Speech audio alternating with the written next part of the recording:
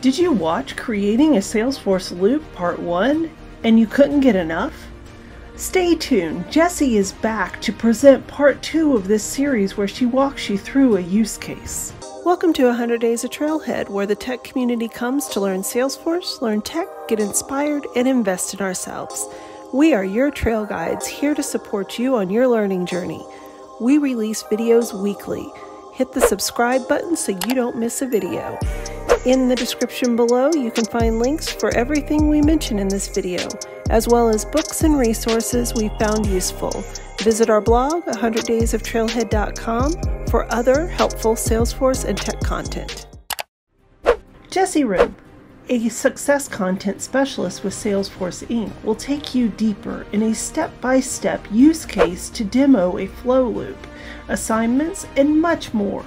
After 8 years as an admin, Jessie joined Salesforce, where she creates webinars, videos, and more to support nonprofits. She's crazy about flows and writes about them on her blog, unhandledsunshine.com. Our company is an events company, and when we have an opportunity, where the opportunity, this is a custom field, event interest is a birthday party, then when this opportunity is created, I want the flow to add the 3 products that have a product family of birthday party. So back to our schema builder here. So I'm going to zoom in. All right. So my products have a product family, which is a pick list. So if the product family is birthday party, I want those added. So let's look at our products. Products. Alright, here are all my products, and some of them have the product family of birthday party. Alright, so when a new opportunity is created and the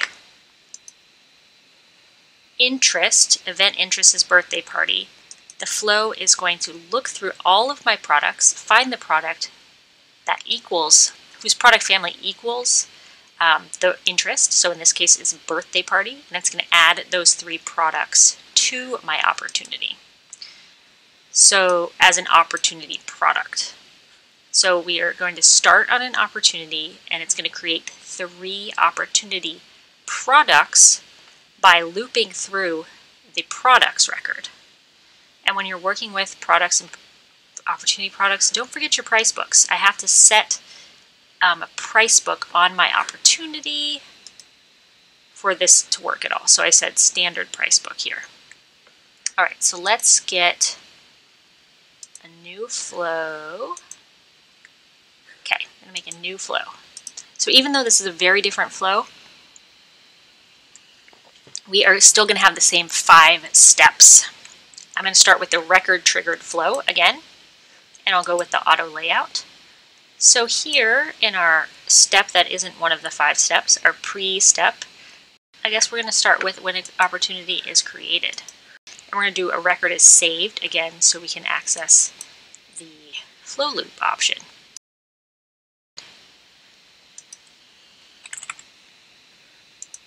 So we're going to say no criteria.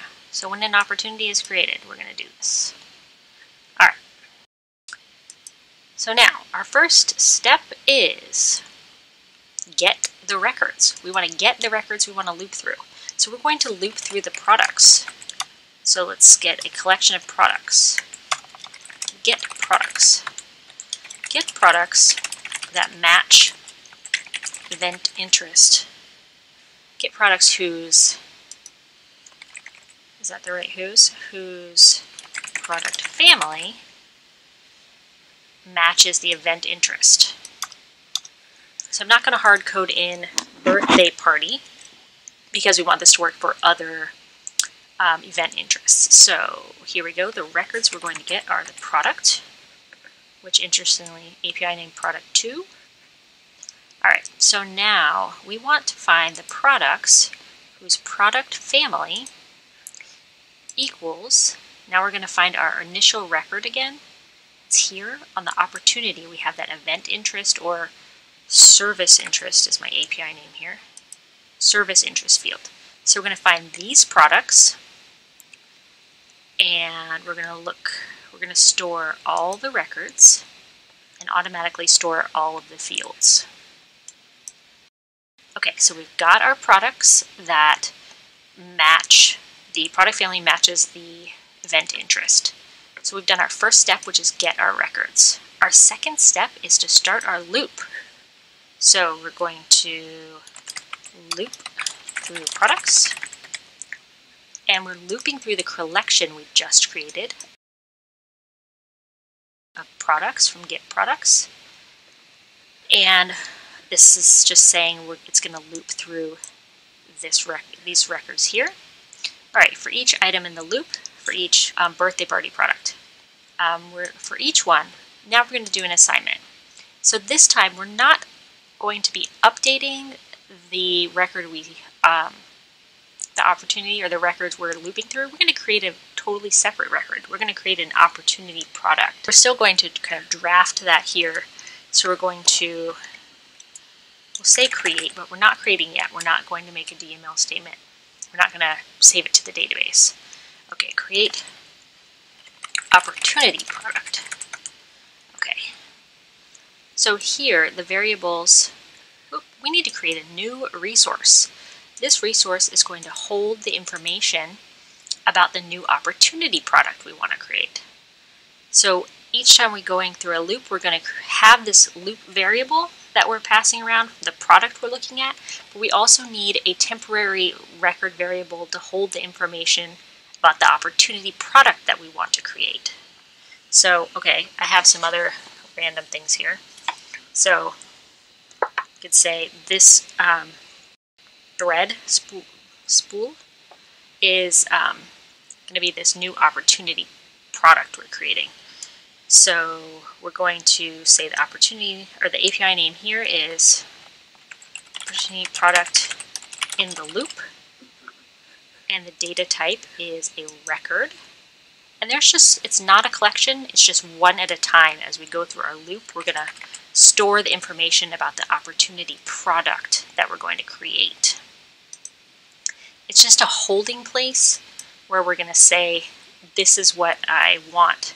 This is what I'm going to create eventually. Okay, and these are the values. So over here, we're going to say, on the new opportunity product I'm creating, I want the opportunity ID, and now I need to grab the ID from the record that the whole flow started on. Opportunity ID. Great. Now our next assignment, we're looking at opportunity product fields. I need the product. And the product is what's currently in the loop. So I'm going to get the value here from the item that's in my loop. So that's this face mask that's going through the loop. And we're going to take the ID and store it on this spool, which is currently in our loop as our opportunity product in our loop. All right, other required field on the opportunity product is quantity, and that will just say 1. Okay, and all right, now, and we're going to put in one more field here from our opportunity product in the loop. We want to add the total price. And we're going to say the total price equals. Now, I am doing that for each of these products, and you could use the price book to look up the ID or the price, something like that. I'm just going to put it in, hard-coded in here.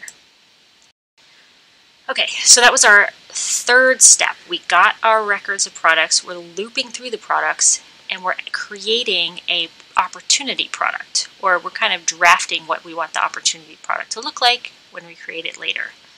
Now we need to add that new opportunity product we're holding to a collection by using another assignment. So we're going to say products to create. So we're going to create this new resource. We're going to create the collection where we are holding these opportunity products. Opportunity products to, I can just use that name, we'll see. Okay, data type is a record, and we want this to be a collection. We're going to collect these spools of thread. So we're creating opportunity products as we go through the loop. Each time we're creating this, we're going to add it to a collection. So I'm going to say the object is up product. Okay, great. And done. So my opportunity products to create, I want to add to this collection the loop. Nope, I don't want to add what's currently in my loop. I want to add the opportunity product that's in my loop. I'm going to add a spool of thread that I'm creating. Once I'm all done with my looping through, I want to create records. I'm creating brand new products. So this is my DML statement after I'm done with my loop. I'm going to write these to the database. So let's see, we're going to create multiple records, and we're going to select the opportunity products to create collection that we just created. All right, so that was the 5th step of our 5 steps. So even though this flow is very different, we still have the same 5 steps. We get the records we want to loop through. We start the loop. We use an assignment element to assign variables to either what we're updating or what we're creating, and we're going to hold them in a variable. It could be the same variable that's going through the loop, or we could create, in this case, a new variable, another loop variable for the opportunity product. Then the second part inside the loop is we're going to take this variable and add it to a collection. So we're going to hold it with these other variables. Then when we're done, we're going to take these variables and actually create them. We're going to save them to the database. All right, so I'm going to save this. We'll call this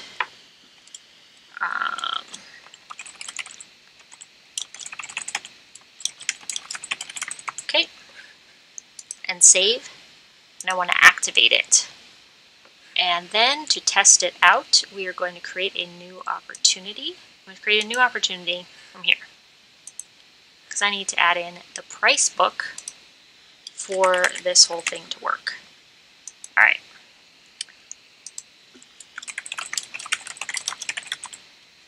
So my event interest is birthday party.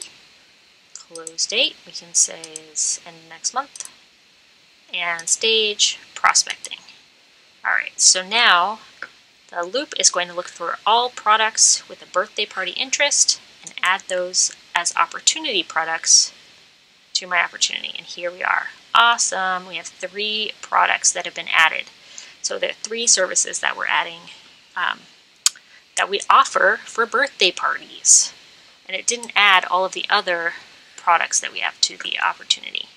So let's just review those 5 steps one more time. Okay, we start with getting the records that we're going to loop through. Second step, we start the loop. And then we take out, do this again.